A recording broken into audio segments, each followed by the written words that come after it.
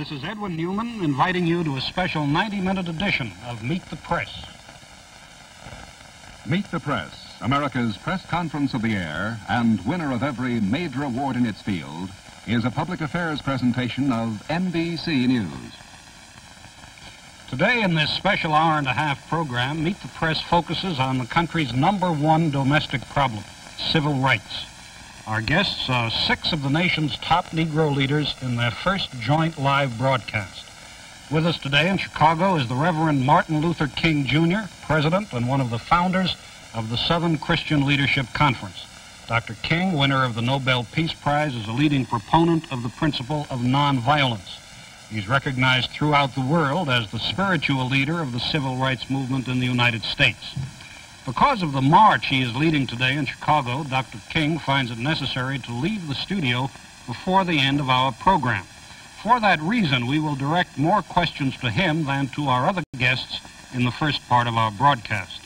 And in our Washington studio, Roy Wilkins, a former newspaperman and the executive director of the National Association for the Advancement of Colored People since 1950. The NAACP, which he heads, is the oldest and largest civil rights organization in the country. Founded in 1909, it now claims a national membership of over 500,000. The first organization to use the picket line, it has been involved in many demonstrations and has played a major role in the fight for civil rights laws. Whitney M. Young, Jr., Executive Director of the National Urban League since 1961. A former dean of the Atlanta University School of Social Work, he heads one of the most important biracial service organizations. Its policy has been to lead Negroes into the American mainstream through job training programs and through housing, welfare, and education projects. Floyd B. McKissick, National Director of the Congress of Racial Equality. He is a lawyer who gave up his practice early this year to become head of the 22-year-old Corps. Mr. McKissick's official biography describes him as a dynamic civil rights activist. He has played a leading role in picketing, sit-ins, and other civil rights demonstrations. His organization, CORE, claims a membership of 80,000 and is considered one of the most militant of the civil rights groups. Stokley Carmichael, chairman of the Student Nonviolent Coordinating Committee. A graduate of Howard University and the youngest of the civil rights leaders, Mr. Carmichael heads the newest and most militant of the national organizations.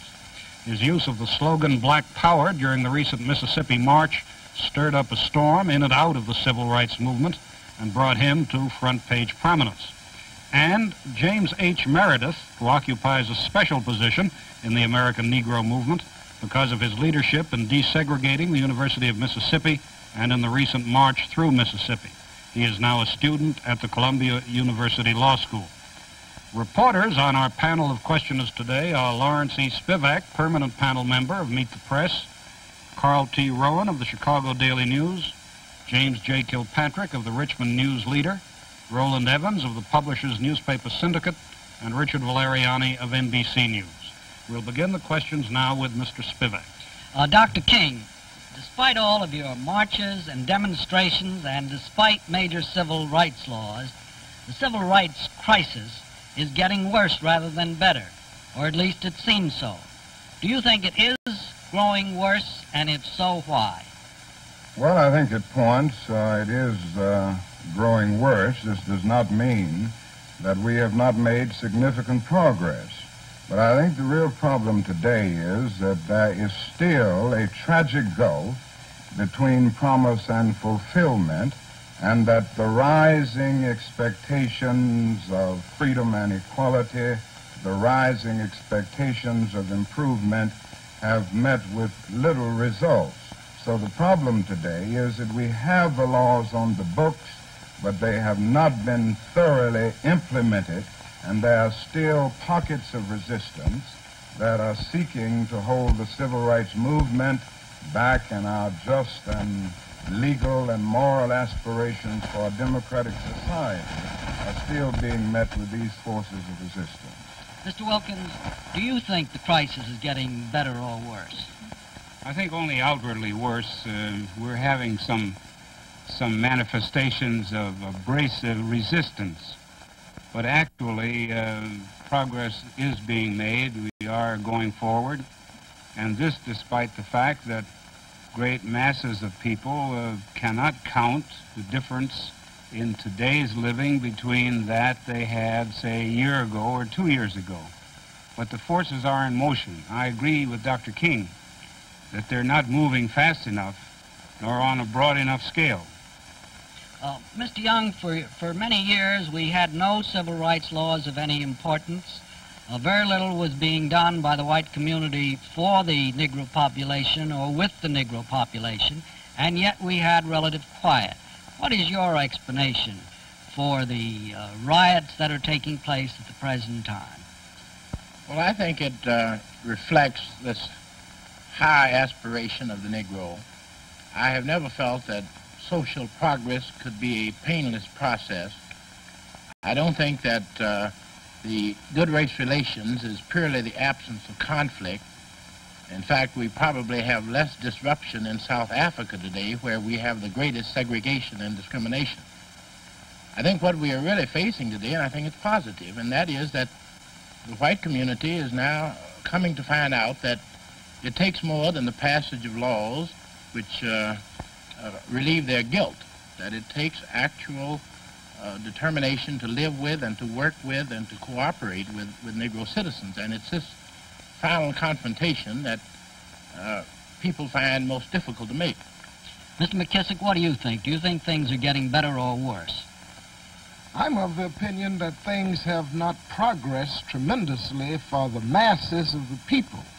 I would not dispute the statement that some progress has not been made. But I would say, by and large, the average black man in the ghetto has not profited within the last 10 years. I think the last statistics showed, and I think even last week at the hearing in Washington here, at the ribbon cuff, when he made the statement, we'll find that we've got more discrimination in education, more segregated school systems. We find the unemployment rate is higher now than ever before. I think we could just go down the line and we could find that the situation has not improved as far as the masses are concerned, and that's what the Congress of Racial Equality is concerned with. Mr. Carmichael, from your experience, are things getting better or worse? Well, I don't know if you can make a comparison like that. I believe that what is happening is that black people across the country are becoming politically aware of their position, of their strength, and of their ability to move. And so based on that feeling, the masses of people are beginning to now move. And the question is whether or not this country is going to be able to meet their needs peacefully, or whether they will have to move to disrupt this country in order to force the country to speak to their needs. Mr. Meredith, may I hear from you on that? Do you think things are getting better or worse? Well, I think we've just reached a point in our history where we're really beginning to face the issue and the question. And the question in this country is what is the basis, or what is going to be the basis of our society. Up until now, it's based on the theory of white superiority. And now this nation has to make a decision whether we will continue to use this base of white supremacy, or whether we will live up to our ideals of equality and equal justice before the law. Dr. King, I'd like to come back to you now. The Superintendent of Police of Chicago, Mr. O.W. Wilson, said the other day that your civil rights tactics have aroused hatred among Chicago white residents and are hampering the Negro's progress. What's your answer to that? Well, my answer is that this is totally erroneous. Our civil rights efforts have not aroused hatred. They have revealed hatred that already existed. There is no doubt about the fact that there are many latent hostilities existing within certain white groups in the North.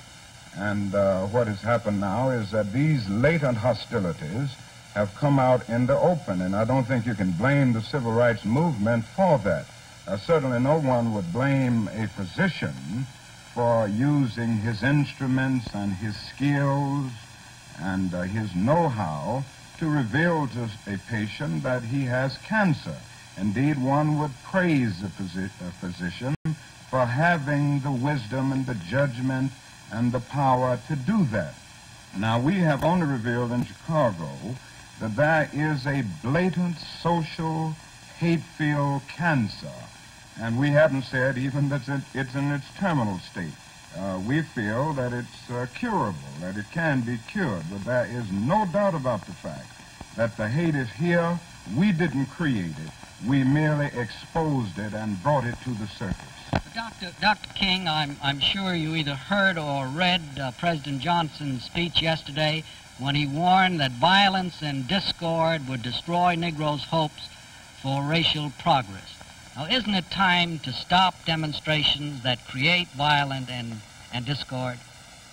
Well, I absolutely disagree with that, and I hope the President didn't mean to equate nonviolent demonstrations with a riot. And I think it is time for this country to see the distinction between the two. There is a great distinction between individuals who are nonviolently engaged in pursuit of basic constitutional rights and who in the process face violence and face hatred perpetrated against them, and individuals who aggressively throw Molotov cocktails and engage in riots, so that there can be no equation, or there can be no identity between riots and demonstrations. I think demonstrations must continue, but I think riots must end because I think they are socially disruptive. I think they are self-defeating, and I think they can destroy the many creative steps that we have made in a forward sense over the last few years. Mr. Rowland. Mr. Wilkins, despite the fact that you gentlemen sit here together, there's the feeling around the country that there's a crisis of leadership in the civil rights movement. Do you agree that the movement toward Negro equality is jeopardized by what now seems to be a host of warring civil rights groups, each pursuing its own special interest? No, I don't, Mr. Rowland. I don't think it's quite that serious.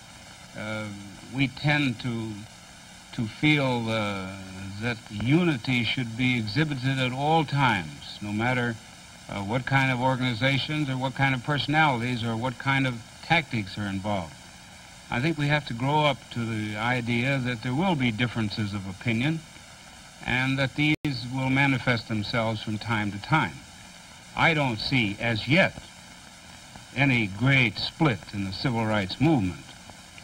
Well, I noticed in the New York Times, Mr. Wilkins, a quotation from a so-called SNCC position paper saying, "We are now aware that the NAACP has grown reactionary, is controlled by the black power structure itself, and stands as one of the main roadblocks to black freedom." I note also that an NAACP official was referring to the Urban League as an Uncle Tom organization.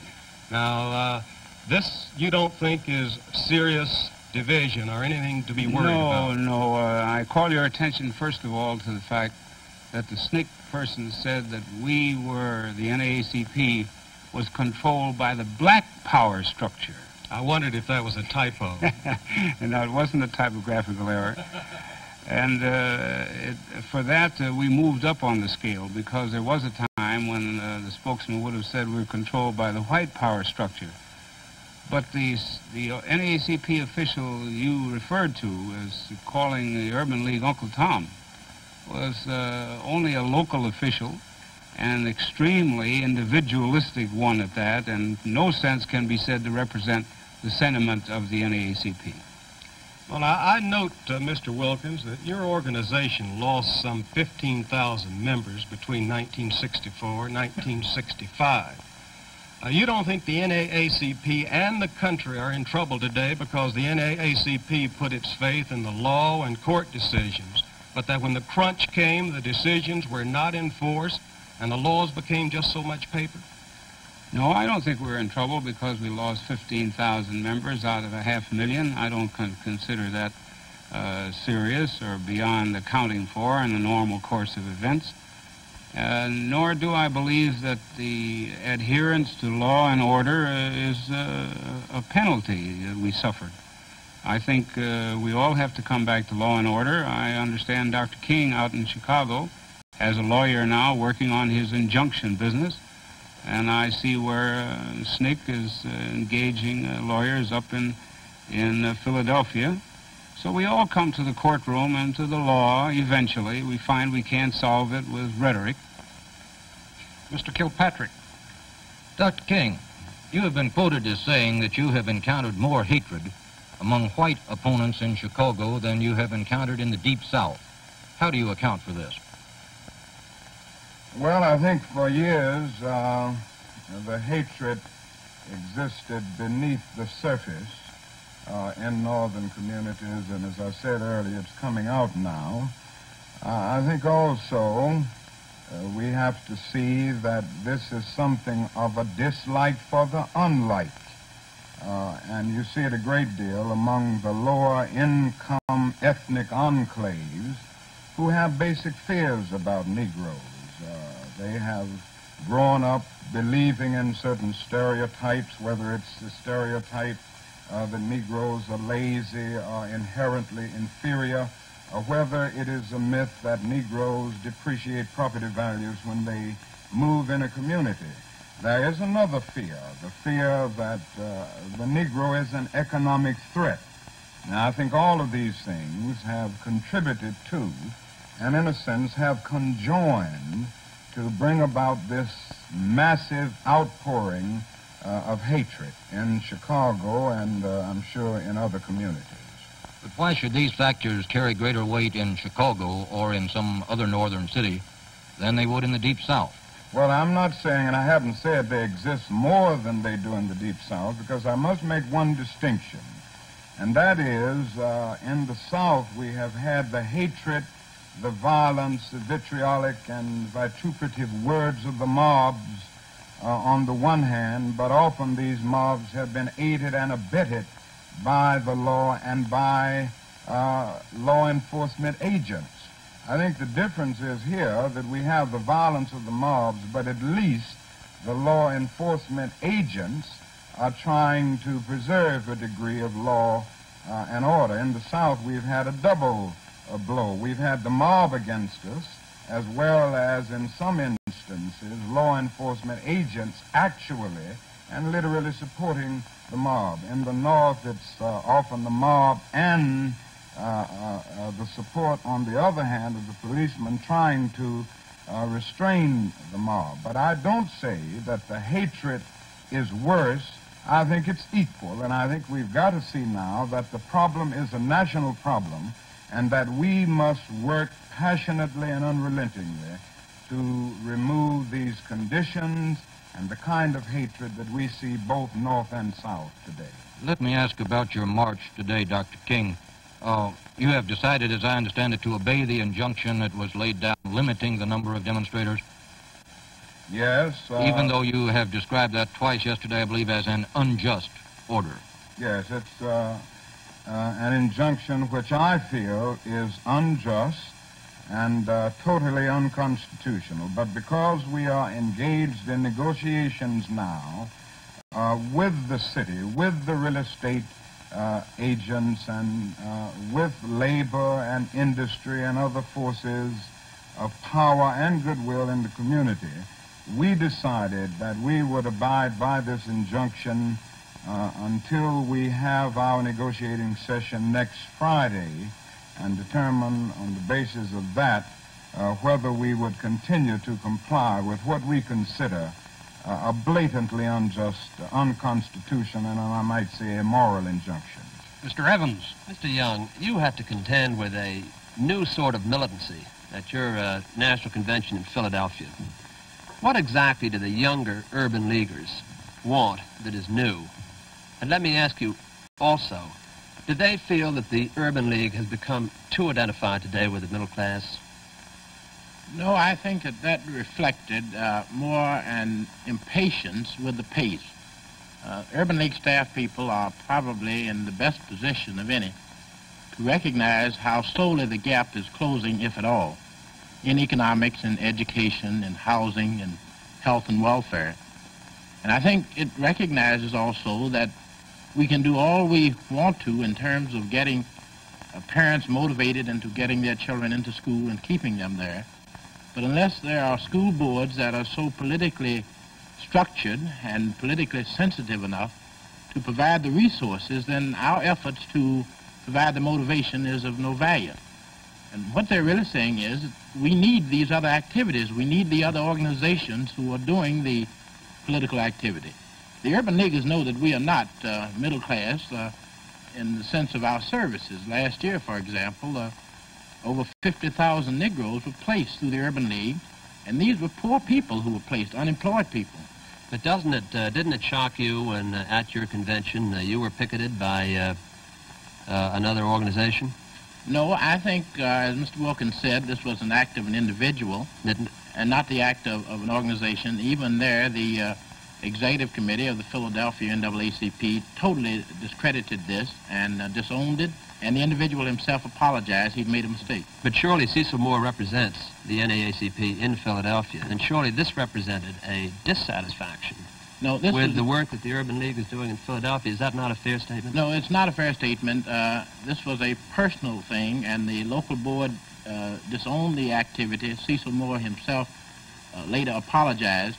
I think what we are witnessing here, and I think it's a healthy thing, is that we do have in the Urban League, at the moment in time when there's great turmoil and when there's a great gulf, that we do have healthy dissent, we do have impatience, we do have people who want to push faster.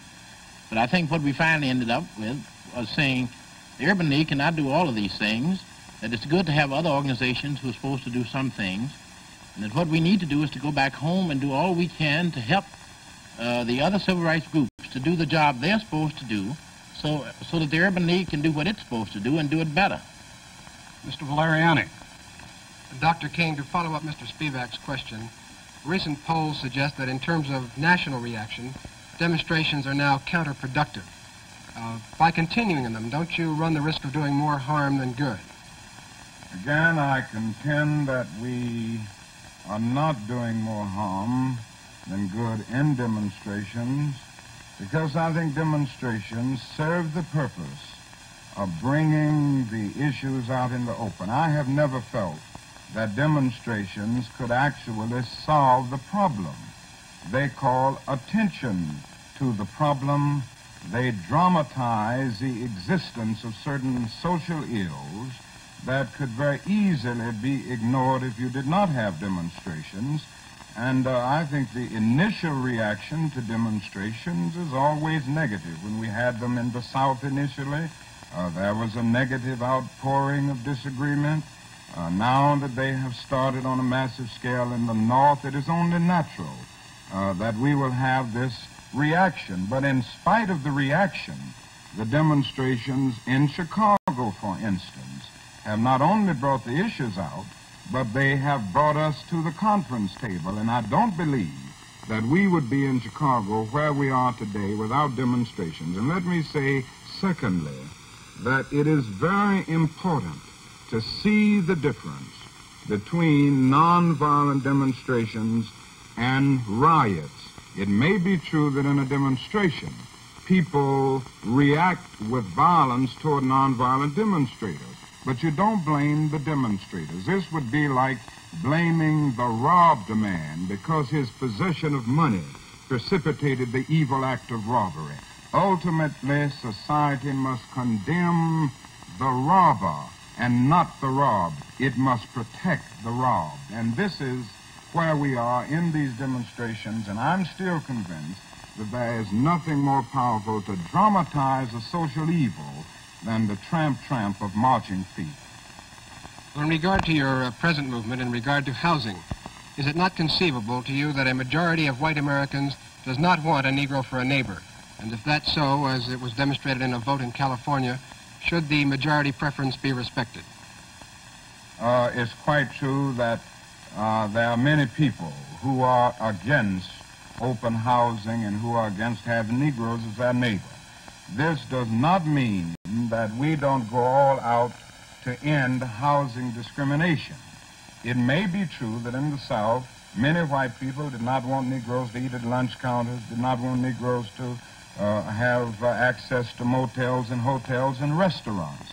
But this did not stop the nation from having its conscience so aroused that it brought into being a civil rights law as a result of our movement to end this. Now, I think the same thing must happen in housing. People have these fears, they have these prejudices, And we are only saying that through legislation and a vigorous enforcement of fair housing bills, we will be able to change certain conditions. It doesn't mean that we will change the hearts of people, but we will change through laws the habits of people. And once the habits are changed, pretty soon people adjust to them, just as in the South they've adjusted to integrated public accommodations. I think in the North and all over the country, people will adjust to living next door to a Negro once they know that it has to be done, once realtors stop all of the blockbusting and the panic peddling and all of that. When the law makes it clear and it's vigorously enforced, we will see that people will not only adjust, but they will finally come to the point that even their attitudes are changed. Mr. Spivak. Mr. McKissick, you've been quoted as saying, and these are the words, the civil rights movement in 1966 has reached the moment of truth, and Negro leaders are not telling it to us like it is. Now, most of the Negro leaders are here today. Will you tell us how you see the moment of truth that we're not being told? I don't know whether I'm being quoted accurately, but in substance, that's what I said, and I'll certainly explain it. First of all, I believe that the moment of truth is here for the simple reason that, one, nonviolence is something of the past. I don't believe nonviolence can be taught the way nonviolence could be taught years ago. At our recent convention in Baltimore, the question of self-defense came up, and the convention went on record favoring self-defense, not abolishing nonviolence, but certainly favoring self-defense. And their attitude was that, one, we are an organization fighting for constitutional rights. And in fighting for constitutional rights, one of those rights is the right to defend the home and the person. And then no longer could we advocate that a person give up the right to self-defense.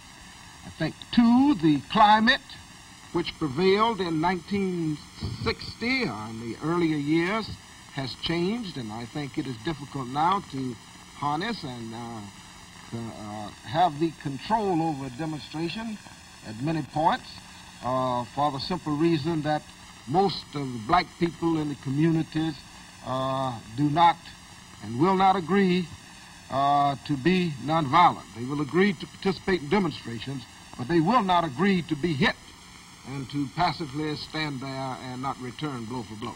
Well, Mr. McKissick, in your literature as late as 1965, you said nonviolence is effective. It has worked in hundreds of cases. This method attacks the practice of discrimination, but respects the person who discriminates. Do you still stand by that, or have you changed your definition of nonviolence? Everybody believes in self-defense. Oh, no, and let me get one point very clear. If we make a mistake, we're going to be the first to say an error has been made. Now, we are saying right today, we have had core rules for action for a number of years in which we advocated a policy of nonviolence. And we still advocate nonviolence in a demonstration. We say that we can march down the street. If nobody hits us, okay, you got nonviolence. But if somebody hits us, well, then you better have an ambulance on the side to pick up whoever hit somebody. Well, am I to understand, then, that you and Dr. Martin Luther King really are not in disagreement on the principle, the philosophy of nonviolence? Well, first of all, I'd like to answer that by saying this. Despite the fact that, as already has been said, that Dr. King believes in one thing, Mr. Wilkins believes in another, and Stokley Carmichael believes in another. I'm just talking about nonviolence. The fact of injustices are so heaped, and they weave us so closely together, that I dare say that we'll ever divorce ourselves from each other, regardless to any point which you haven't answered my question on nonviolence. Are you in agreement or in disagreement with Dr. King on the matter of nonviolence? Well, the answer cannot...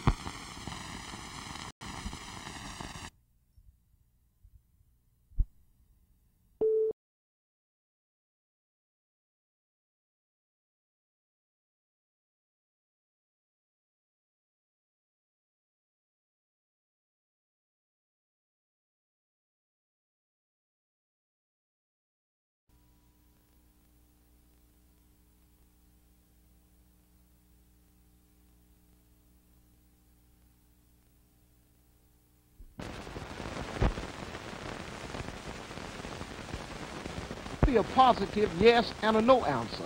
The Congress of Racial Equality adopts its position, and Dr. King adopts the position for the Southern Christian Leadership Conference. As far as we're concerned, as I said before, we believe in nonviolence, providing nobody hits us. When somebody hits us, we believe in self-defense. There's a difference between self-defense and nonviolence. Well, self-defense and nonviolence are not incompatible. Mr. Rowland. Dr. King, you've heard what Mr. McKissick said. Are you in disagreement or not? I believe firmly in nonviolence. I still believe that it is the most potent weapon available to oppressed people in their struggle for freedom and human dignity. I think a turn to violence on the part of the Negro at this time would be both impractical and immoral. Now, if Mr. McKissick believes in that, I certainly agree with him. Now, on the question of defensive violence, I have made it clear that I don't think we need programmatic action around defensive violence. People are going to defend themselves anyway. I think that the minute you have programmatic action around defensive violence and pronouncements about it, the line of demarcation between defensive violence and aggressive violence becomes very thin. The minute the nomenclature of violence gets in the atmosphere, people begin to respond violently, and in their unsophisticated minds, they cannot quite make the distinction between defensive and aggressive violence. I think that we must still stand on the premise of nonviolence, and I choose to do that not only because I think it is morally right, but I think it is practically sound. Mr. Kilpatrick. Mr. Carmichael, in a recent speech in Cleveland, you reportedly ridiculed as Uncle Toms those Negro spokesmen who counsel nonviolence and patience in the civil rights struggle. Did you mean thus to label such spokesmen as Dr. King and Mr. Wilkins? Let me first say that the Student Nonviolent Coordinating Committee will never publicly denounce any black leader in this country, so that I couldn't have possibly said that. The quote was simply a false quote. You didn't say anything of that sort. Oh, I never critically criticized any black leader in this country. In the same story, you were quoted by the United Press International as saying that when you talk of black power, you talk of bringing this country to its knees. Were you correctly quoted on that? The rest of it was not there. The other half of it said that when you talk about black power, you talk about bringing this country to its knees anytime it messes with a black man. Anytime it messes with the black man. By that you mean violence against the Negro? Oh. By that I mean messes with a black man. You just stop it right there. Mr. Evans. Dr. King, a couple of political questions. You said recently that the, quote, extravagant promises, end of quote, made a year ago in connection with the voting rights bill have now become a shattered mockery. What exactly did you mean by that, Dr. King? Well, I mean that this voting rights bill came into being to end not only discrimination in its overt expressions in voter registration, but also to remove the atmosphere for intimidation, for economic reprisals, and for the creation of fear that cause people not to vote. And one of the things we have found is that when you have federal registrars in communities, many more Negroes go out to register because they see a different atmosphere, and they are not overarched or undergirded with the fear of intimidation and economic reprisals as much as they do in dealing with some of the local registrars that they have dealt with so long. Now, the problem is that after that bill came into being, very few registrars were sent into the South. I mean, federal registrars, and even today, all too few have been sent, and this is even true in some communities where we know that there are outright patterns of discrimination. That's what I wanted to get to next, Dr. King. Who do you blame for the failure of, as you call it, enough federal registrars to have been sent south? Is that President Johnson's responsibility? Is it the Department of Justice? Where do you lay the blame? Well, I think it's both, Ann. I think it is ultimately the responsibility of the President through the Attorney General And I would say that it's not either or, it's a both and here. The President and the Attorney General have the responsibility to implement and to enforce it. I know that the ultimate enforcement of the law is with the President, but certainly he follows the advice of the Attorney General, so I'd say it's both and. Dr. King, why do you think the President has not moved as forcefully on voting in the South as you think he should have? What reason do you give to his not having sent more registrars in? Well, there are probably many reasons, and I must confess that I don't know all of the reasons. I think on the one hand, some are sincere feelings that if you can get if you can move into certain areas forcefully with federal registrars, that other areas will fall through inevitably in the realm of voluntary compliance. I believe that that is a sincere analysis, although I think it is a wrong analysis of the situation. I think, on the other hand, there are certain political forces that have sought desperately to keep the administration from sending federal registrars in their areas. For instance, in southwest Georgia, we need federal registrars right now. And I'm convinced that the political leaders of Georgia in the Senate have used pressure to keep the federal government from sending federal registrars into Georgia. Mr. Valeriani. Mr. Meredith, looking back, what do you feel your march through Mississippi accomplished? Well, as you recall, I didn't march through Mississippi. I was shot the first day. And, of course, all of these other gentlemen carried on the march in Mississippi. I only returned for the last 2 days. Now, I think probably the biggest accomplishment was to place in focus the problem in this country. And as again I say, the question is whether or not white supremacy and basically the theory of white superiority is going to be the rule in this country, or if we are in fact going to follow the rule of equality and equal justice before the law as our ideals say. How is the philosophy of white supremacy going to be changed, in your opinion? Well, it can only be changed by two ways, and one more important than the other. That is, the white in this country decides that, and I think he must make this decision for his own survival, that this country will be one of equality and equal justice before the law. And of course, the Negro must develop himself, make himself whole, so that he can assert his 25 million manpower strength toward making sure that this nation becomes what it should be. Gentlemen, I must interrupt briefly here. Our thanks for being with us to Dr. King, who is leaving us now. We'll be back with Meet the Press and more questions for our other guests after station identification. See a full evening special report on organized crime, Thursday on NBC.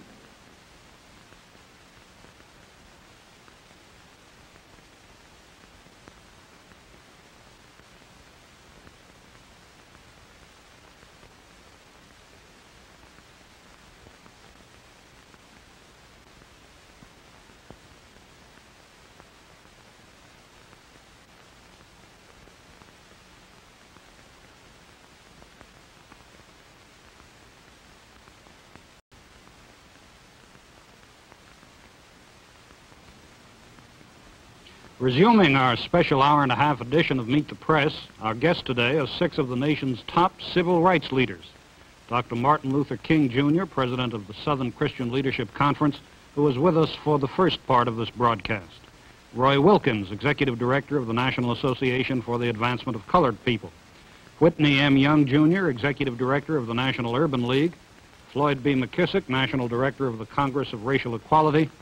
Stokley Carmichael, chairman of the Student Nonviolent Coordinating Committee, and James H. Meredith, leader of the recent march through Mississippi. Questioning our guests are Lawrence E. Spivak, permanent panel member of Meet the Press, Carl T. Rowan of the Chicago Daily News, James J. Kilpatrick of the Richmond News Leader, Rowland Evans, publishers newspaper Syndicate, and Richard Valeriani of NBC News. We'll continue the questions now with Mr. Spivak. Mr. Carmichael, you have said over and over again that the white press has distorted your use of the slogan, Black Power. Will you tell us here and now exactly what you mean by Black Power? So that all of us can understand your meaning without misquoting you or distorting you. I'm sorry you asked that question now, because 2 days ago, the Student Nonviolent Coordinating Committee decided that we're not going to define the term Black Power anymore. Well, now, granted that you won't define it, there's been a position paper of SNCC's organization published in the New York Times. And in that position paper, these words of the SNCC organization are quoted. When we view the masses of white people, we view in reality 180 million races. Now, was the New York Times misquoting SNCC and its philosophy of Black Power? Well, in the first place, that paper was written by some people in the Student Nonviolent Coordinating Committee. It was not a public paper. We don't know how the New York Times got hold of it. The paper is 75 pages long. I don't see how it's possible for them to assume that in one page of their anti-black newspaper that they could publish the thoughts of a 75-page paper. And they said, not the Student Nonviolent Coordinating Committee, that it was the basis for Black Power. And we didn't know that. We thought that the work we've been doing for the past 6 years have been the basis for Black Power, because that's all we have been working on in SNCC. Well, Mr. Carmichael, will you yourself answer? Do you believe that there are 180 million racists in this country? I would say that the system in this country that is set up, that affects all of us, black and white, allows for white supremacy to reign in this country, and that it does not allow for any white person to view a black person as his equal, but rather to view him as inferior because of the system. Now, that has nothing to do with the white person himself. He or she may be a good guy or a bad guy, but that the system just allows to see black people as inferior, and that the few black people that are allowed to escape are viewed as exceptions to the rule. Mr. Carmichael, you seem to be misquoted a great deal in the press of America. I'd like to try you on one more thing. Did you or did you not say that Negroes who fight in Vietnam are black mercenaries? Oh, I most certainly did, yes. Will you tell us exactly what you mean by that? Oh, I certainly do. A mercenary is a hired killer. And I think that when this country says to black youths in the ghetto and to black youths in the rural South that their only chance for a decent living is to join the army, and then they throw in all sorts of rationalizations about you can get skills and there's a chance for them to advance, etc., etc. It's saying to that black man that his only chance for a decent life is to become a hired killer, because that's the sole function of an army. Well, is that all they're saying, or are they saying the same thing to him that they're saying to every American? That's what they're saying to the black youth, because unemployment for him is double what it is for everybody else, while he's only 1/10, as we're always reminded most recently, of the population. Well, do you then stand by the statement you made on a recent television program that there is no reason why black people should be fighting for free election in Vietnam for some other people to get free elections when they don't have it in their own country? I most certainly think, Mr. Spivak, that when you take black people from Washington, D.C., where they don't vote, but white people don't vote either, Mr. Well, then white people should speak to that. Well, that's all right. I represent the Student Nonviolent Coordinating Committee, an organization that works with black people, so therefore I speak from the needs of black people. It seems to me that when you talk about taking a black man from Lowndes County, Alabama, Mississippi, Georgia, Chicago, where he doesn't have free elections, and you send him to another country where he's to deliver free elections for somebody else, he's a black mercenary. What about you? Do you vote? Do I vote? I haven't voted. Have you the right to vote? I have the right to vote. Are you a citizen? Well, there's some question about that. Well, since you have the right, you say you have the right to vote. Since you have the right, would you yourself serve in Vietnam? No, I would not fight in Vietnam. Absolutely not. Not urge every black man in this country not to fight in Vietnam. Mr. Rowland, Mr. Meredith, you've been described as a loner, as a man with no organization and no clear-cut philosophy. Now, there are some differences of viewpoint represented here. Is there any one of these groups with which you more closely associate yourself? The group with which I most closely associate myself is the Negro. Now, this is a misnomer, this loner business, because I know that no one, including, well, we take the largest group, if it's a 500,000. We have 25 million Negroes. Now, my position has been, and probably will remain for some time, that in order for the Negro to accomplish what he deserves and needs, we're going to have to find something that everyone can attach to, say like the Democratic Party. You have Senator Kennedy, you have Senator Eastland, you have Wayne Morris, all members of the same party, but men with very different views. And I think that the Negro is going to have to do the same thing. We're going to have something that a Dr. King, a Dr. Jackson, Mr. Wilkins, Stokley, Carmichael, and all of the other peoples in this country, the storefronts, the hustlers, and everybody else can attach to and work toward. Do you think a declaration that Negroes fighting in Vietnam are black mercenaries is something every Negro can attach to? Well, of course, everyone knows my position on Vietnam. I fully supported the war effort. I haven't supported the conduct of the war by the administration, but I'm a soldier. I spent the most of my adult life in the military, and I personally think that one of the greatest things happening in America today is the war in Vietnam, because for the first time, black men, Negroes, are fighting in a war. Now, what this means to me is that these soldiers are not going to come back over here and accept white supremacy anymore. Now, so I think that if we lose in Vietnam, this nation will go down. Now, I want to be a part of a great nation, and I think the Negro wants to be a part of it. Consequently, Stokley hasn't been in the military. I don't want to argue with these fellas. I mean, they can believe anything they want. But I'm a military man, and I support soldiers fighting. I think everybody should support soldiers fighting. Mr. Meredith, the crux of the issue here today is how to go about wiping out white supremacy, which you've mentioned. Now, isn't the real issue whether the Negro's objective is integration or isolation? I don't think so, because here, 99% of the Negroes are going to be isolated anyway, certainly for many years to come. Now, I'm now concerned, and this is what I'm devoting most of my effort to the Negro himself, particularly right now in voter registration efforts throughout this country.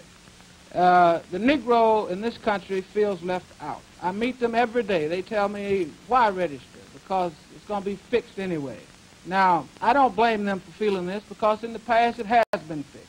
And they have been, if not being sold out, they have been, they're not being represented by the people who are up there supposed to represent them. Mr. Kilpatrick. Mr. Wilkins, a few questions dealing with desegregation of the schools.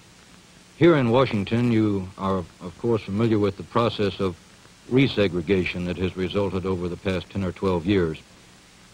In what way would you combat this tendency toward resegregation that is brought on by the flight of white parents to the suburbs? I think Washington gave a little of that answer itself in the early days.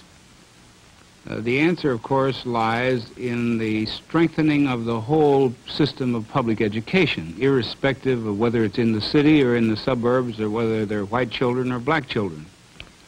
I would say that the sentiment of the Negro community is for integration and quality education with emphasis on the latter.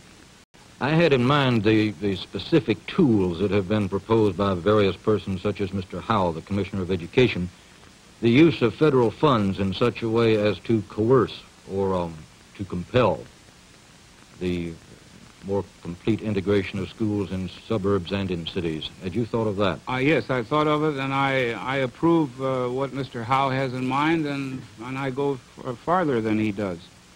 I feel that the education of the Negro minority in this country is something that has too long been neglected by the local school boards, by the cities, by the states, and that it's time that the federal government impose not only the restrictions that Mr. Howe talks about, and I applaud him for what he has done, but additional ones. In this case, Mr. Kilpatrick, just as in the case of lynching, the local communities have proved themselves unable to deal effectively with the situation, and yet they say we mustn't have federal interference. I can't buy that. I'm sorry. If I understand correctly the implications of some of the speeches Mr. Howe has been making lately, he is proposing to say to a city and its surrounding suburban county, which may be and ordinarily is under an entirely different government, neither one of your jurisdictions will receive federal aid unless your school systems are melded together and the children are exchanged or bused or brought into more integrated situations. This is what you favor and would like to see? I would like to see as much. First, I put quality education. Second, integration. I don't think a child in this country can have a complete education, either a white or black child, if he goes to a segregated school all his life. He's going to have to live in a multiracial community. He'll have to function as an adult in a multiracial community. And very shortly, he's going to have to function in a multiracial world. And he can't sell refrigerators in Nigeria with the kind of nomenclature that he uses in rural Georgia. Mr. Evans. Mr. McKissick, I'd like to ask you if you would try to explain for me the comment about CORE made recently by Lillian Smith, who, as you know, has just removed herself from the board of CORE and is one of its oldest and most valued supporters. She says, CORE has been infiltrated by adventurers and nihilists, black nationalists, and plain old-fashioned haters who have finally taken over, unquote. Why do you think Lillian Smith has been affected this way by the developments in CORE of the last 6 months? I can't understand, I really don't understand how Miss Smith has got such an impression. I think it's possibly because she has not been attending the meetings of the organization and have not met its board of directors and its chapter members. But I assure you that we regret the loss of Miss Smith, for she has made notable contributions to the organization, but I don't think that her interpretations, the way she defines the people in CORE, would be a correct one in any sense. Do you think, Mr. McKissick, beyond Lillian Smith, that there has been an alienation between white liberals and CORE in the last few months? And if so, does this disturb you as a Negro leader? Well, we would, of course, we would like to have everyone love us if at all possible. And of course, we hate to lose friends. There's no question about that, but simply because people get disturbed by a change in policy, it simply means that we'll have to move the organization alone without those people if those people decide not to go with us. Well, Mr. McKissick, last question. Since black power is one of the basic reasons behind Lillian Smith's move and some of this other alienation I talked about, could you define very quickly for us your concept of black power? Yes, I'll be quite happy to define it. That is CORE's philosophy of black power. One, we have stated that black people must decide for themselves. They must have the self-determination to determine the direction and the pace in which they will become total citizens in this society. And in doing so, 6 basic ingredients are needed. 1, political power. 2, economic power. 3, an improved self-image of the black man himself. As you well know, that's not in the history books, what we've done and the contributions that we've made. 4, the development of young militant leadership. 5, the enforcement of federal laws, the abolishment of police brutality. And 6, the development of a black consumer bloc. That's basically what we describe as black power. Mr. Valeriani. Mr. Young, to follow up that question, don't most of the civil rights leaders go along with the concept of black power, but rather deplore the idea that the term is being used, that it has a bad psychological effect? Well, I can speak for the Urban League. We took a position, number one, that we should be very cautious about trying to interpret the slogans of other organizations. Secondly, we deplored the country's obsession and preoccupation with a debate about a slogan which we felt deterred the country from concentrating on the problems of poverty and discrimination. The Urban League takes a position which that power is something that one acquires through having sufficient economic means, educational resources, and political know-how. We do not feel that one gets pride or dignity or power simply by being white or being black, but by mobilizing into various groups who have similar ideas and working toward those ends. I think I must admit that any slogan, any motto that is left open to so many interpretations always runs a risk. You talk about developing pride, and Mr. Meredith has talked about making the Negro whole, and Mr. McKissick has also talked about pride. Yet the civil rights leadership seems extremely reluctant to face up to the implications of the Moynihan Report, which documents the disintegration of the Negro family. Why is this? Well, I think the opposition or the reservations that many of us had about the Moynihan Report were one that it was entitled The Negro Family, which tended to indict 75% of the Negro families that are stable and not disorganized. I think the fact that it pointed up the social pathologies of the Negro and highlighted those and did not point up the social pathology of the white society that it caused them was unfortunate. I think also we resented the fact that these various social disorganizations, such as illegitimacy and crime and some of the other things, seem rather high as far as the Negro is concerned. He did not point out that these were related to socioeconomic conditions, and that while the illegitimacy rate might be much higher among Negroes, say 60% of the illegitimacy happens to be Negro, actually 90% of the abortion rate happens to be white, and I'm assuming that the initial activity was the same, so there's no question of morality.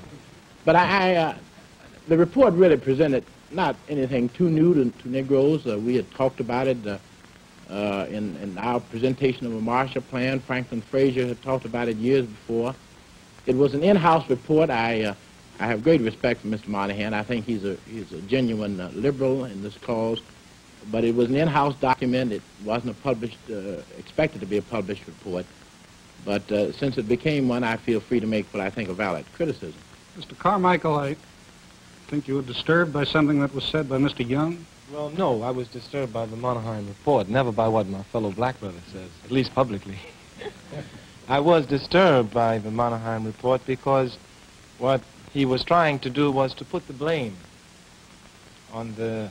May I just interrupt and make it clear that what we're talking about is a report drawn up by Daniel P. Moynihan when he was Assistant Secretary of Labor. Right. He put the blame on the black family. It's the same old trick of the oppressor switching the blame to the oppressed and saying to the oppressed, it's your fault why you are the way you are, without admitting that the oppressed are the ones who put the people where they were. Mr. Carmichael, may I, in fairness, ask you this question, as in fairness to Mr. Moynihan. Did he put the blame, or was he just reporting a fact? I've talked to Mr. Moynihan, and I don't believe he was placing blame. He was simply stating some facts. No, he tended to place the blame. He tended to say that, now, if all black men and black women got married and have 2 kids, all the problems would be over. That's what it led to. That was the conclusion and gist of the report, without stating, in fact, that in the black ghettos of this country, that black employment runs rampant, and that's not the fault of black people. That black mothers have to work as maids away from their children while everybody else has a right to be home helping to bring their children up, and that's not the fault of black mothers. Well, I think I'd better cut off this discussion of the Moynihan Report since Mr. Moynihan is not here to defend himself. I think, and I know him quite well, that you have mistaken what he said, but still. Mr. Spivak. Mr. Meredith, in your Saturday Evening Post article recently, you wrote there is much feeling that Dr. King's philosophy of nonviolence is no longer tenable. Now, do you believe that, or were you simply reporting on something?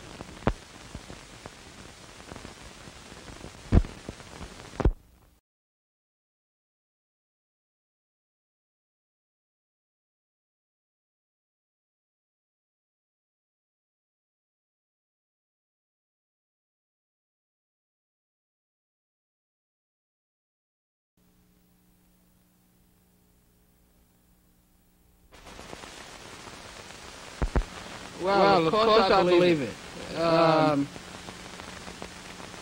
In the first place, nonviolence is incompatible with American ideas. This is a military-minded nation. It always has been. And I'm very afraid that if 25 million people start to go a different direction from what the mainstream is going, and let me say what I think that mainstream is. I think this country is one that basically is a tough country. It's frontier type of mentality. And everyone has the philosophy you do right, but you make sure everyone else does right as well. Now, my father never shot anybody, but he always had a gun above his bed and shells within reach. And I'm sure that if someone had broken his house to disturb his family, he would have shot someone. Now, I see great dangers in nonviolence, although there are many advantages. Well, Mr. Meredith, don't you think we ought to get straight on the difference between nonviolence and self-defense? I think when Dr. King, may I say this just a minute, I think when Dr. King and others speak about nonviolence, they say that groups of Negroes shouldn't take arms and shouldn't take, as some have advocated. That's the trick in the whole thing. Nonviolence is not the opposite of violence. And this is where the whole trick is in this whole business of nonviolence. And I think we should clear that up. No, but there's a difference between self-defense. I don't think that there are many of us who don't believe in the right of self-defense of any Negro against anyone who attacks it. The opposite of violence.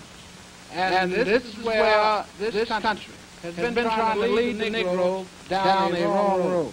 They've been trying to say to him, if you're not nonviolent, if you don't turn your other cheek, you are violent. Let me ask you a specific question. May I ask you a specific question? When we talk about nonviolence, we're saying that the Negro ought not in groups or alone take up a gun or do anything else, neither should a white man. In order to take what he believes belongs to him. Now that's the difference between nonviolence. Self-defense is when somebody attacks him. Excuse me, gentlemen. Because this is not. The Negro has never, in his history, engaged in the type of violence people are talking about. The whites have always engaged in this type of violence. Now, what really happened was nonviolence. They took the Negro as he was in 1960, whenever it was, and they attached this name, nonviolence, to him, and thereby gave a legitimacy to a particular movement. And this changed nothing, it just gave a name to what already existed and gave the implication that if this was not the case, there would be violence. And the Negro has never entertained the idea of taking up arms against the whites, and they cannot. But now, I think the Negro must become a part of this mainstream, and if the whites, now let's take Mississippi for instance. Now, I know the people who shot in my home years ago. They know the people who killed all of the Negroes have been killed. The community knows them, the whites know them, the Negroes know them, and I'm here to say that these people have to be removed from our society. White supremacy will not allow itself to remove these people from its society. Now, if they don't find a way, the Negro has no choice but to remove these men, and they have to be removed. You can't have killers running around in the society killing people. Are you suggesting then that if several Negroes are killed or any white men are killed, the law does not punish them, as happens very often in the case of white men too, that people ought to organize the vigilante and go out and take the law into their own hands and commit violence? You're not saying that. That's exactly what I'm saying. Exactly. And because Look, I know personally the man that tried to kill my family when I was at the University of Mississippi. And everybody in the community knows. And I know that in all of the other communities in Mississippi, and you've read about all these killings, done in the month. They killed this 65-year-old man, shot him 16 times. You didn't pick up a gun and go out and try to kill that man because the law hasn't taken care of him. You don't believe in that, do you? This is what we're going to have to move to. If the law doesn't take these men, then we got to stop this. We cannot continue to tolerate this. Now, I know why. Mr. Meredith, do you mean to tell me that you believe that the Negroes of this country ought to organize, take up guns, and if the law doesn't take care of the wrongs that the white man or other Negroes commit against them, that they ought to take the law into their own hands? This is precisely, and I'll tell you why. Because the white supremacy is a system. Well, Mr. Meredith, doesn't even make sense against 180 million people. If you do it, they're going to do it. Look, let me explain it. If you let me explain it, then you'll understand. You see, in Mississippi, I know it to be a fact that most of the whites in Mississippi are good whites. They don't like this. They condone it. They tell me they dislike it. They tell me this. But they're powerless to do anything about it. They're just like a father who is incestuous and wants to stop his... He sleeps with his daughter, but he wants to stop his son from sleeping with his mother. Now this is what white supremacy does. The whites in Mississippi don't like the whites to go around killing Negroes. But they've tolerated so long until the law, they cannot bring themselves to enforce it. And we got to stop this. Mr. Rowland. Mr. Carmichael, do I detect that you agree with Mr. Meredith that the Negro may have to take up arms? I am here to answer Mr. Spivak directly. That is, in fact, the law. And let it remain crystal clear that in this country we are the only people who have to protect ourselves against our protection. We have to protect ourselves against state troopers, against police in Mississippi, against Jim Clark, against Bova in California, against policeman Rizzo in Philadelphia. And we have to protect ourselves against these. And if we do not protect ourselves, since the police forces of this country and the federal government and the law officials are not protecting us, then who's going to protect us? And I agree 150% that black people have to move to the position where they organize themselves and they are, in fact, their protection for each other. And in fact, that 180 million people, because I'm a little bit tired of that 90% theory. I want to talk about that just for 2 minutes, if I may. While we may be 10% inside the country, continental borders of the United States, we want to make it crystal clear that we're well located in cities across this country. And that if in fact 180 million people just think they're going to turn on us and we're going to sit there like the Nazis did to the Jews, they're wrong. We're going to go down together, all of us. And the second thing is that we want this country to be crystal clear to understand that its army is integrated. And in Vietnam, 40% of your fighting forces are black people. And if you think those black people are going to fight a war while 180 million people turn on its fellow black brothers inside this country and continue fighting the war, you're mistaken. And thirdly, while we may be 10% inside the continental borders of the United States, outside the 180 are 10%. Understand that?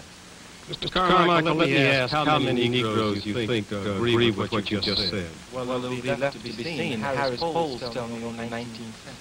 I noticed that Newsweek magazine said 19% of the rank-and-file Negroes approved of you as a leader, that 33% of what Newsweek called the Negro Leadership Group approved of you and your activities. Do you believe your following is really this low among Negroes? Well, I don't know. I was just wondering when I looked at that poll, they had several other Negro leaders above me, and I wondered why they weren't invited to meet the press. And I wonder why the country is so obsessed with SNCC, since only 19% of the rank and file are listened to. It seems that there'd be no worry when a minority forget about it. Could be that the press delights in misquoting you, Mr. Carmichael. It could be the press speaks from a white power base. Well, let me ask you this, since we're back to black power again. Is it that your organization decided not to define it again because it concluded that it was a public relations blunder to toss out a phrase whose meaning was so obscure and whose emotional impact was so great that it divided Negroes, alienated whites, and confused everybody? On the contrary, The projection of the term black power came from the white press, never from black people in this country. The debate about that was ranged among white people and the white press, and it's in fact attempt to smear and to distort SNCC. And that is crystal clear in my mind that any white man in this country knows about power. He knows what white power is, and he ought to know what black power is. And for the newspapers which have analyzed the power structure of Vietnam and the power play in the Cold War, not to understand what black power is in this country is certainly ludicrous. Mr. Kilpatrick. Mr. Young, let me pursue a somewhat different theme for a moment. The Equal Employment Opportunities Commission has now been in operation for a little bit more than a full year. Are you satisfied or dissatisfied with the record set over this past year? I'm dissatisfied. I feel that the commission was slow getting organized, that it initially was not aggressive enough in carrying out what its basic mission was, and that was to implement the law. I felt that initially they were too much concerned about trying to get people to do something voluntarily, that they were supposed to see that they did as a matter of law. I don't think the commission has been aggressive enough.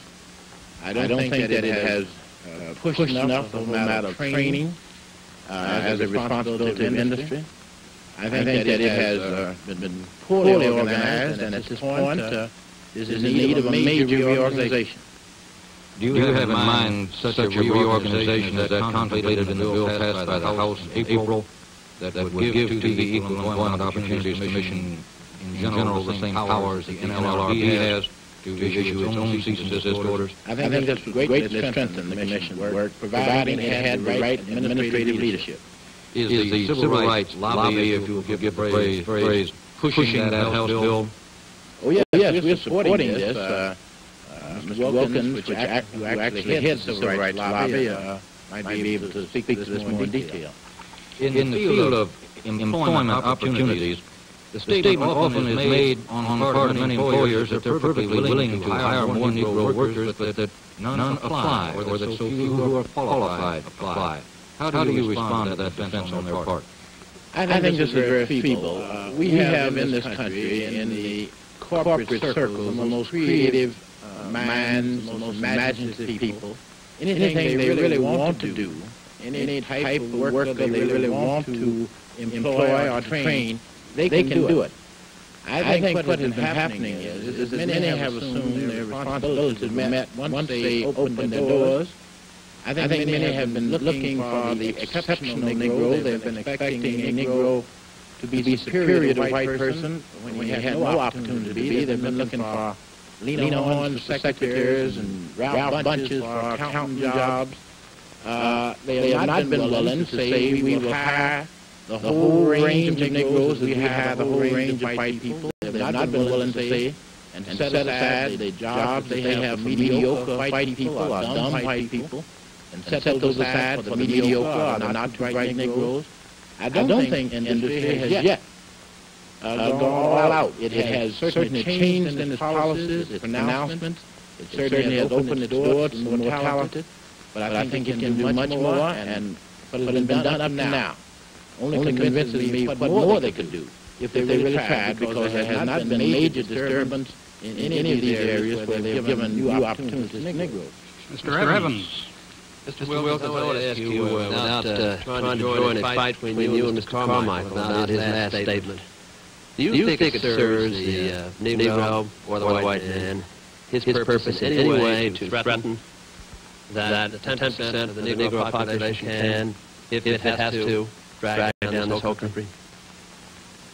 Well, I didn't interpret Mr. Carmichael's remarks. He said we're going to go down together, all of us. Well, if certain things don't happen. I think Mr. Carmichael is if he weren't where he is, he ought to be in Madison Avenue. He's a public relations man par excellence. And he abounds in the provocative phrase. Of course, no one believes that the Negro minority in this country is going to take up arms and try to rectify every wrong that has been done in the Negro race if somebody doesn't rectify it through regular channels. Mr. Wilkins, may I just ask Mr. Carmichael if you would agree with that? Nobody in this country believes that as Mr. Wilkins just stated? I think what Mr. Wilkins is saying, and you ought to be clear in your mind, Mr. Evans, since you are a newspaper reporter, that we have been forced by statements in this country which remind us of the 90% and what they can do, and the 180 million and what they can do, as if they say to us, now if you don't do it exactly as we want you to do, if you don't follow what we prescribe for you, then we have the power to wipe you out. And that threat is not going to stand in my mind as a black man. And I'm going to move to get the things that I have to get in this country to be able to function as an equal. Mr. Wilkins, go back. Don't you think it's precisely this kind of an approach to the civil rights problem, correct or incorrect, that has aroused so much basic concern, fear, perhaps hostility over the whole black power concept? Isn't this precisely what is worrying so many white people today? Well, I go back to, without a yes or no on that, I go back to the statement of Dr. King some moments ago, in the difference between Southern hatred and Northern hatred, he went on to say. And that he was simply arousing, not arousing it, but exposing it. The thing that I think he omitted or gave too little emphasis to was the direct job competition in the North, whereas you didn't have that sort of competition in the South. And the people in the North who feel that the Negro is a competitor for the job will be fiercer, more fierce in their reaction than those down south who only had to defend the psychological superiority. They already had the physical superiority. Could I ask one more question to Mr. Wilkins? Mr. Carmichael has said in Chicago recently that there is a tendency for the middle-class Negro who has achieved exit from the ghetto, who has managed to get out of the ghetto, to forget the plight of the Negro in the ghetto once he has been emancipated. Do you agree with that? If so, is this an endemic, or is this peculiar to the Negro? Was this true of the Jew in this country, of the Italian? In the first place, I don't agree with it. In the second place, I feel that it isn't peculiar to the Negro at all. Everyone is trying to better his condition in life. Everyone's trying to get ahead. And if you can move away from a warehouse or on a street that has no paving to a street with paving and far from warehouses, you do it. That's if you're normal. Whether you're an American or whether you're Lebanese, it doesn't make any difference. And there's too much evidence that the Negro middle class in this country, while not having done all it should have done, has nevertheless financed and supported and spearheaded the civil rights fight in the days when there were no people arguing philosophically about whether we should go this way or that way or the other way. There was only one way to go, and that was to jam your head right into the wall and fight the man right on the firing line. And that's what the Negro middle class did. Now, because they have two suits and wear a white collar and can speak English reasonably well, they have to take a lot of vituperation from those who are still in bed and say they've been forgotten. They haven't been forgotten. They've been pretty well taken care of. But the Negro middle class can do more than it has done. Mr. Valeriani. Mr. McKissick, what do you consider to be the number one priority of the civil rights movement today? I think that we've got two basic priorities that are facing us as a nation. And I think one is racism, and the second is peace. I think they both are interwoven within our pattern of thinking. When we talk about black power, for instance, everybody gets excited. Two little bitty words in the English language. One black, everybody's going to the 6th grade knows what black means. Power, everybody that's going to the 6th grade knows what that means. And I get a letter from a professor at Harvard that says, explain black power. That means put power in black people's hands. We don't have any and we want some. That's simply what that means. Now to answer your two basic questions you talked about is that I think that we have really got to change some values in this country. I think the war is indicative of black men going over to Vietnam and dying for something they don't have a right for here. I think that not only do we have the war, we got racist thought. It's a racist thought to oppose black people having power, if I can put it like that. That's a racist thought. Because what you're saying is, I'm opposed to black people having power. Well, then you join issue. And as a lawyer, when you join issue, you start preparing and I start preparing. Because the issues are joined. So when we say changing what is the most important issue today, I think you got two. You got peace and you got racism, racist thought. You want to add that, Stokley? Carmichael? It seems to me that that's very indicative in terms of the foreign policy of this country and its racistic attitude outside of the country, its exploitation of the non-white countries, and the way it draws their resources and bringing it back here to be industrialized. And one of the reasons why I think that black people now across the country who become politically conscious of what's being done in Africa and Asia and Latin America by this country are saying that they must join up with those emerging countries in the third world because they have in fact common needs, that they must stop this system that has exploited and oppressed them because of their color. Mr. Spivak. May I ask Mr. Carmichael a question first? A minute ago, or a short while ago, when I was questioning you, you said you weren't sure that you were a citizen of this country. Was that correct? Yeah, I meant that in the sense that there are many people question that right now. Well, I'm only questioning you. Are you a citizen of this country? Oh, you mean in terms of... In terms of actual rights, I mean, are you... Obviously not. My dear black brother, Dr. King, can't even march to Chicago without getting a rock thrown on his head. Well, I'm talking about you. Well, have you a right to vote here? Are you a citizen of this country, or are you still a citizen of Trinidad? I'm a citizen of the United States. Well, that's the question. On that sense. In the paper citizen sense. That's right. You just don't identify yourself with the United States as it is today, and therefore you virtually thrown your citizenship out the window.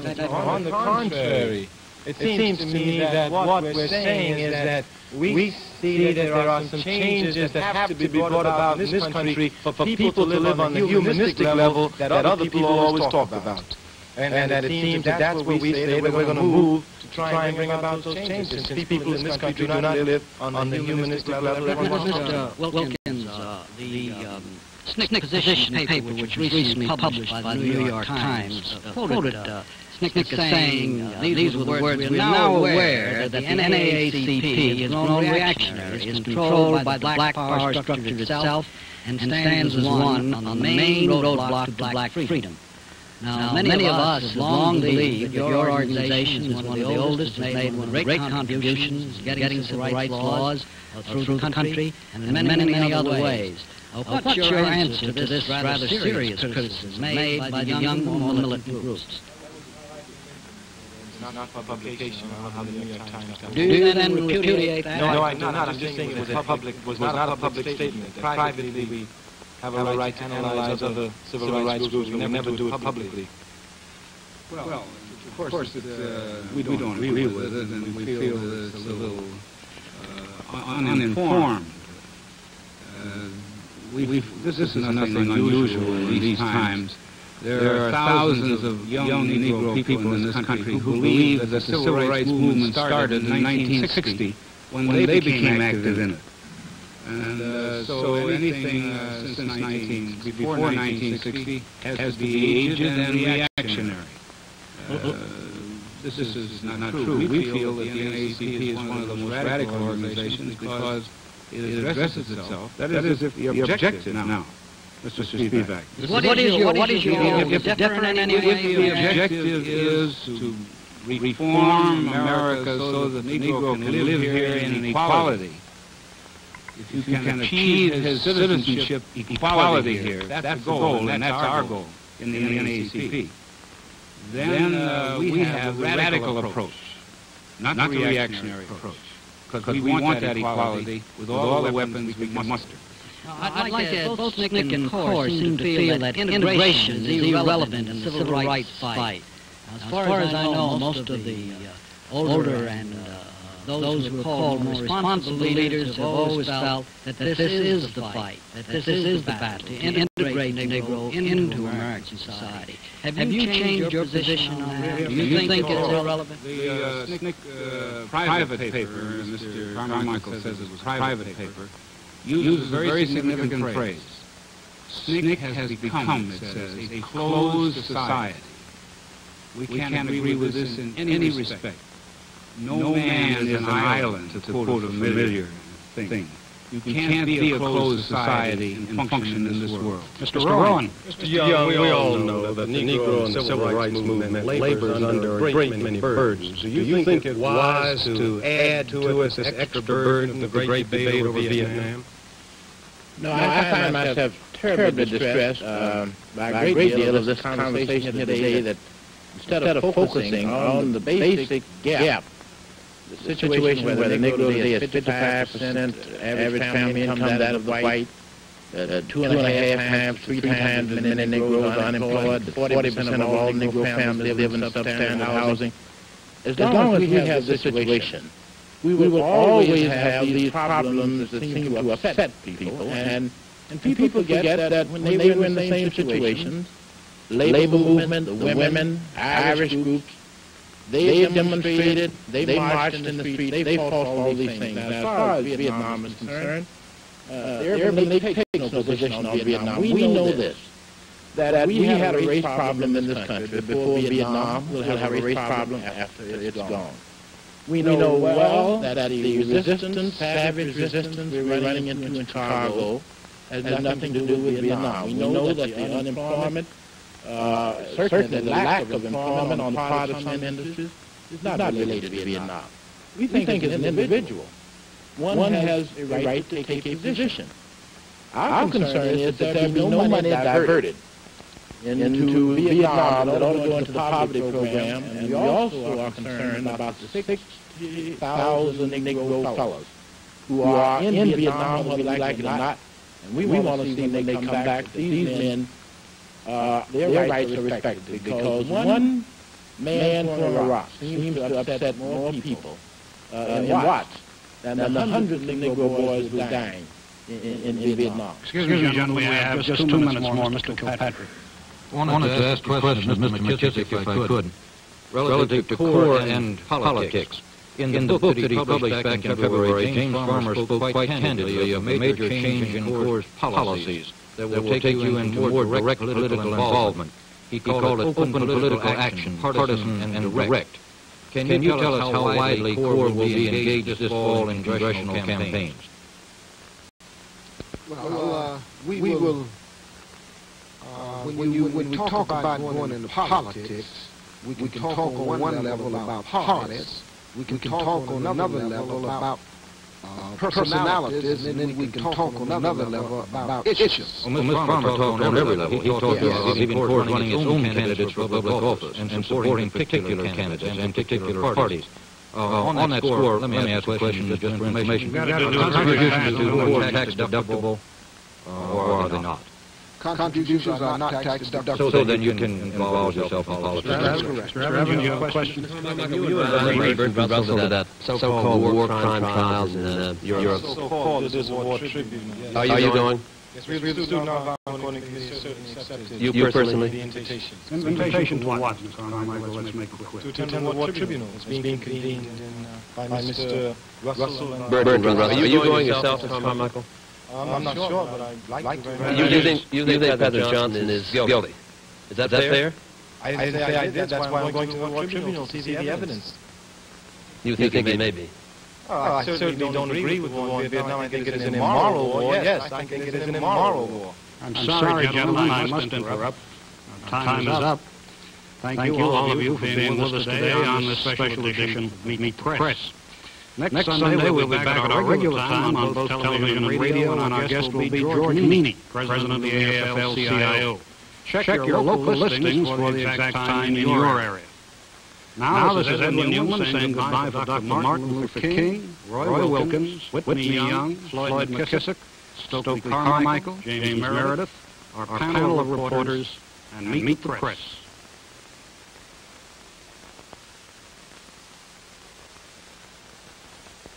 For a printed copy of today's interview, send 10 cents in coin and a stamped, self-addressed envelope to Merkel Press, Box 2111, Washington, D.C. 20013.